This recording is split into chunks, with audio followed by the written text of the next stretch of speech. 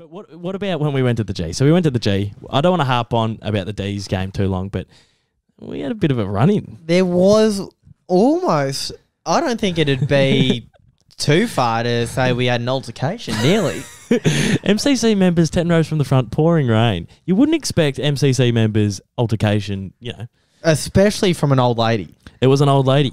So to give the context, we went to the, footy. We've belted an old lady. Well, we were close. So we're at the MCC members. Have I dropped that? A couple of MCC members, 20-year wait. We're at the members, and we were talking to this old... I thought they were a couple, but it was a mum and son. So the son was 50, mum was 70, I guess. Yeah, something like that, yeah. Sipping a Jimmy Beam can of bourbon. Yeah. And so she was sort of turning around and... there's something about bourbon drinkers. Yeah, there is. Yeah. Well, she would have been up for chons. Yeah, she would have been, absolutely. She's been on the bourbons all day, but lovely. They were lovely. We talked to them. They were from Sydney. They came down to Melbourne. The son was getting around the D's. The mum had got a cat scarf.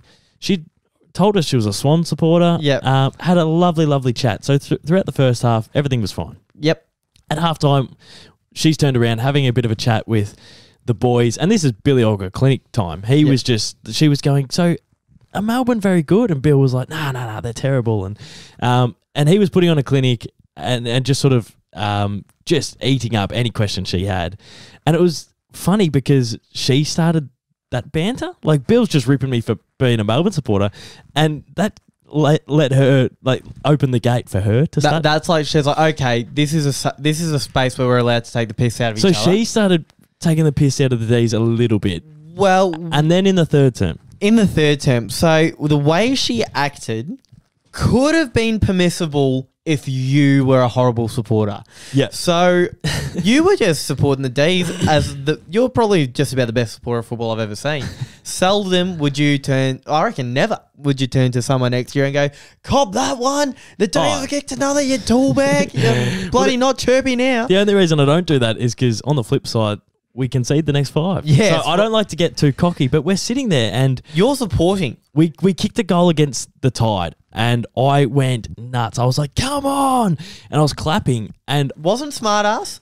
It was just pure and utter celebration. Yeah. She turned around and said, I think that's enough, don't you think? Oh, I think that's enough. Yeah. And I thought it was because of my clapping. My clapping is loud, like really, really loud. I don't think there's a clap loud enough to be pulled up on at the MCG. If you're there for the footy and you get annoyed at the volume, the decibel level of a clap, you should not be at the football. That's true. But I thought, she's quite old. Maybe I was clapping in her ear. I didn't mean to, so I gave her the benefit of the doubt. If anything, she's old. She would appreciate the loud clap. She'd be going, I couldn't hear you clap before. It's about time someone claps loudly near me so I can hear it. So she turned around, told me to pull up on my celebration. I went, that was, a bit weird banter, but maybe I've done something to upset her.